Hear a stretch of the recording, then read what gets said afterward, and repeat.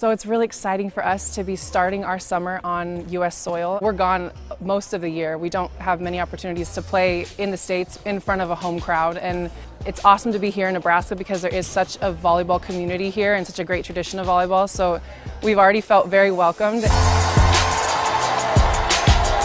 There's no more beautiful place to play volleyball in the country than right here in probably the mecca of volleyball in the college world in Lincoln, Nebraska, right here in Devaney Center.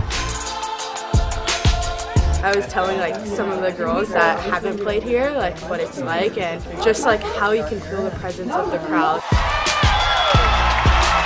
I am so happy that we get to be back here and I get to be back playing in Devaney. Our fans are so educated. They know the game, they know the good plays, they know the bad plays. They're doing, you can hear them going, oh, when USA doesn't make a good play. And so they're such educated fans. That's what I think it makes it special for these guys. It's so fun to play in front of in Italy and in Turkey and in China. You have amazing crowds. But to actually look out and see your family and to see your friends, it really felt like home for me.